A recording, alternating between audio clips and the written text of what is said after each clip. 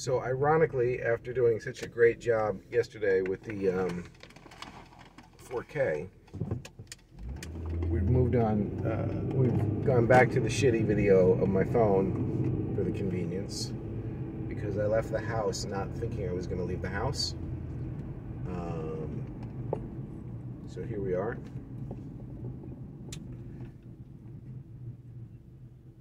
And what's happening is,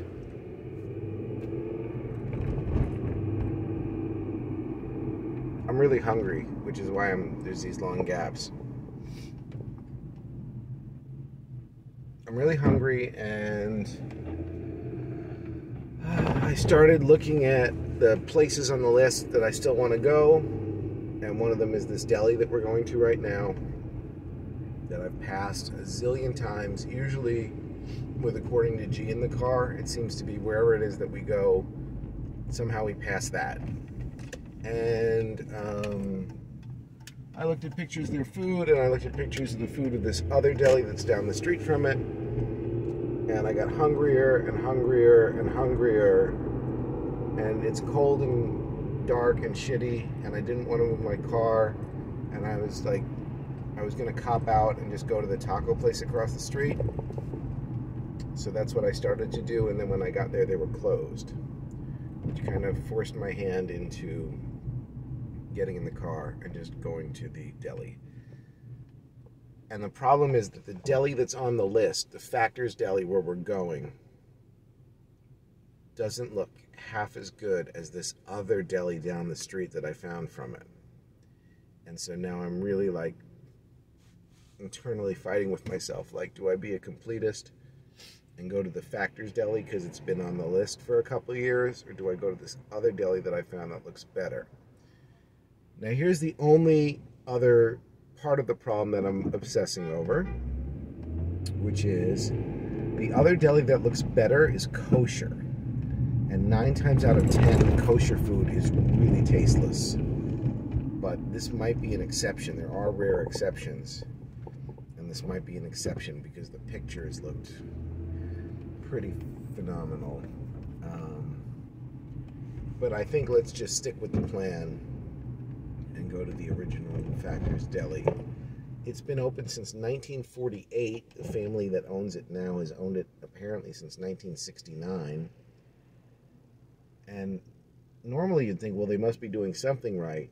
But as I've noticed and I've shared with you, there's so many places in LA that aren't very good, but have stayed in business for so long just because they look good, or people like the name or the logo, or you know, they use as filming locations so much that they're able to stay in business for decades and decades and decades when the food itself isn't very good. So it's kind of a toss-up. I'm also sitting in unnecessary traffic because I can't vlog and use the map at the same time, and I don't know the shortcut to get there. I only know the traffic way at 5:14 to get there, and I'm hungry.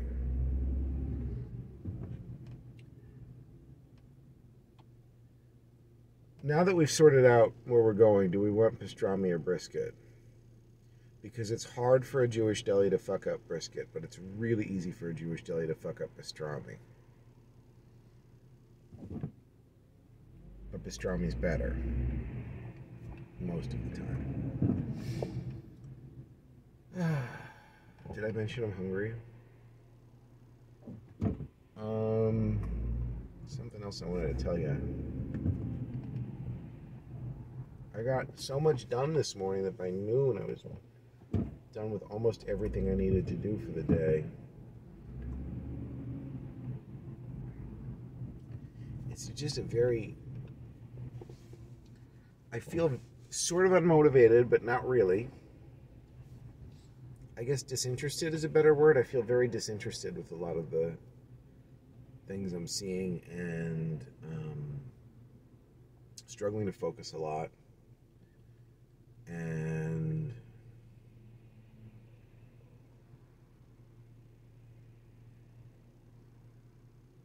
I keep saying this. I probably said it in a vlog the other day. I keep going back to like this time of year in like 1992 for reference. It feels just like that all over again. Everything feels the same. Like that, you know, this is how Nirvana hit, or 91 or 92, whatever it was. 92, I think. It's how Nevermind broke. It's because there was this level of just stagnant, there was nothing happening. And when that record came out, it was like that was something happening. So even though it might not necessarily have been the best record, you know, in time and all that, because it was the only thing happening, people really just got on it like flies on shit. And that's definitely what's happening again now. Like,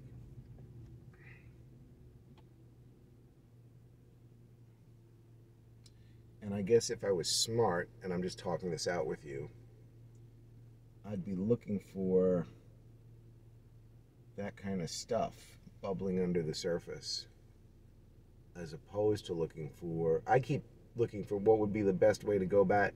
If you could go back in time and know that this is the period of time, this is what's going to happen, more or less, pretend you have unlimited resources, what would be the best way to handle that period of time, right?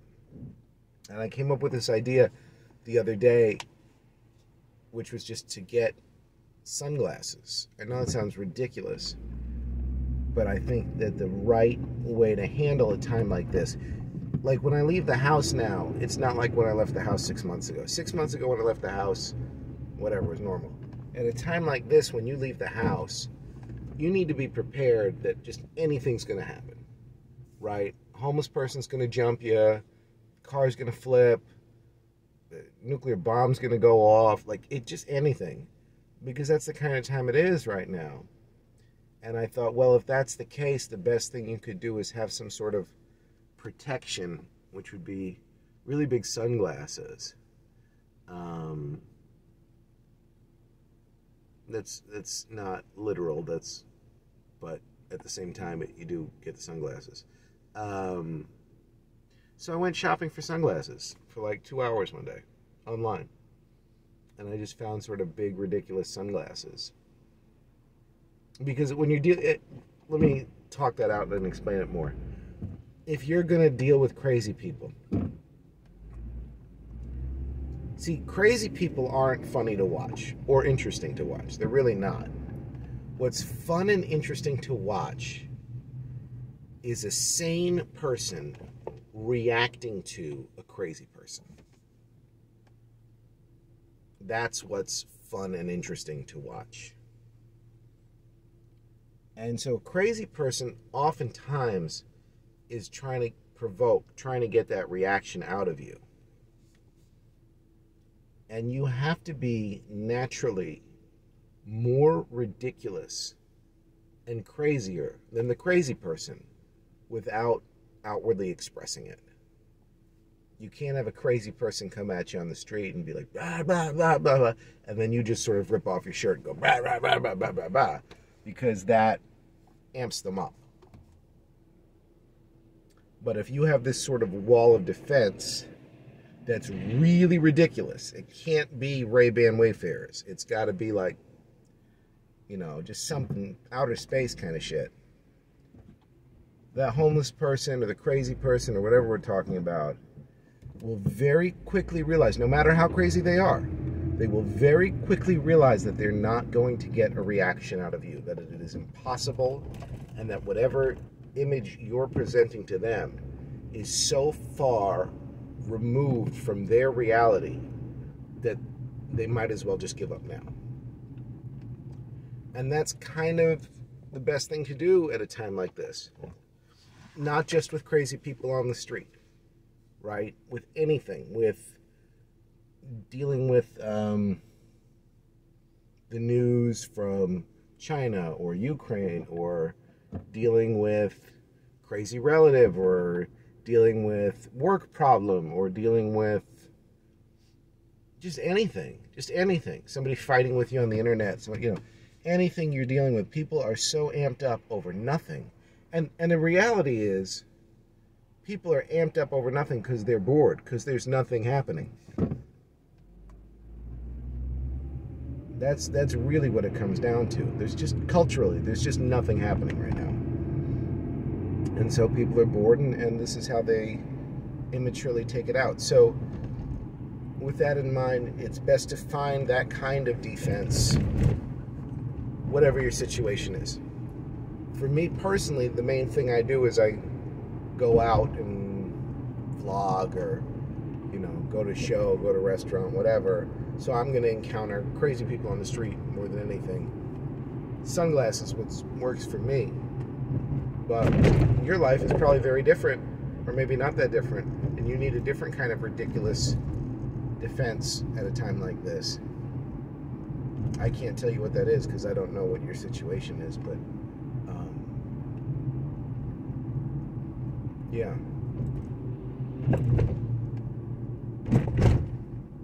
But you kind of just got to do that. It changes in the summer. That much I know. It always changes in the summer.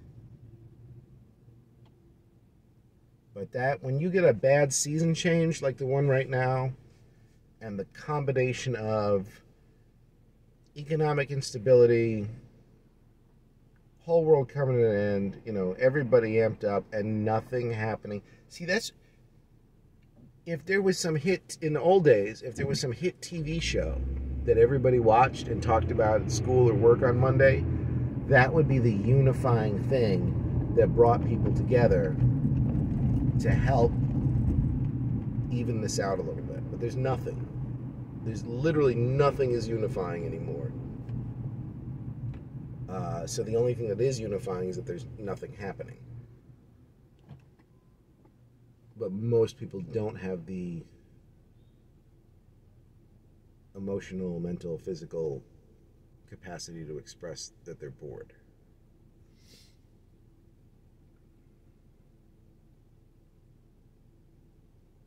Well, better find yourself some sunglasses or something.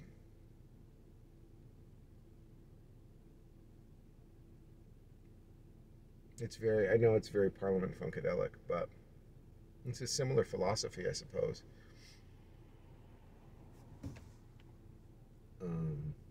So yeah, that's a lot of what I've been really looking at in between working on stuff, is just how to sort of protect myself from what's happening right now.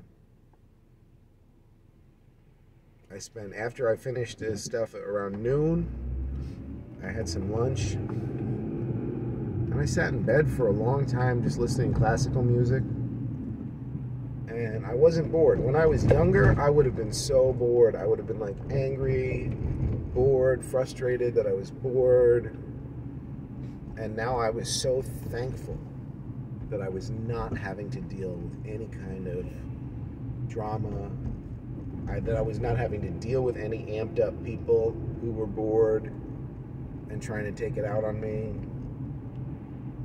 Like, I could not have felt any luckier to have the luxury of just 2-3 hours sitting, listening to classical music, uninterrupted with no problems. That was really a nice luxury today. I wasn't, worried about anybody bombing my house. I wasn't worried about anything, really. It was very nice.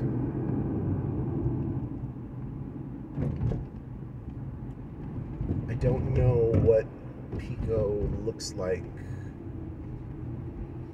I know it's south of Olympic, but I'm not sure how many streets. So we'll have to pay a little bit more attention than usual. I'm going to show you the street, and then I'm going to turn the camera off. And then when we get to the deli, or at least near the deli, pick it up from there. I'm not going to make a decision on the pastrami or brisket until I see it, but you have some time to figure it out, what you're going to get. Okay, I'll be back.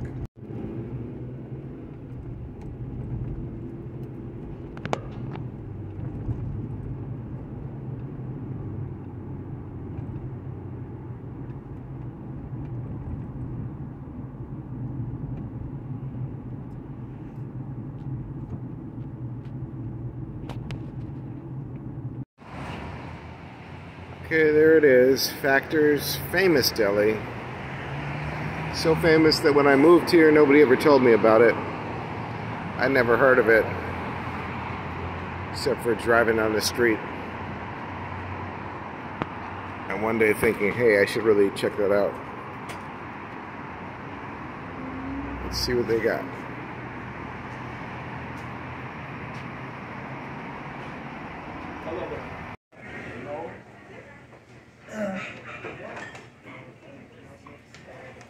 Okay, so everything checks out. Pickles are okay. They're LA good. They're not New York good.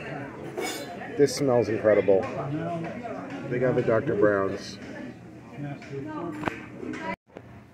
One thing I found really weird and interesting about the place is, like, this is over by the bathroom in a hallway, just kind of covered in dust.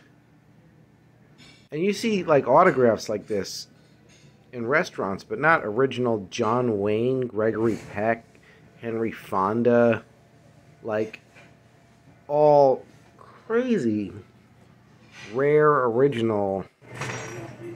Being there one sheet from a video release, and down here is an original French one sheet of North by Northwest.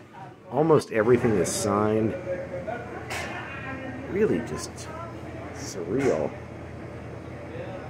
I got the cherry drop cookies as usual. I gotta tell you, this is the place. Like, yeah, Cantor's, we all know it's the comforting interior and the people, but the food is just like passable. This place is great.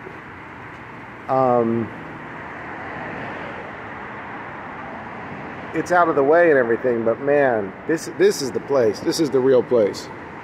Right here. Factor famous. That was so good.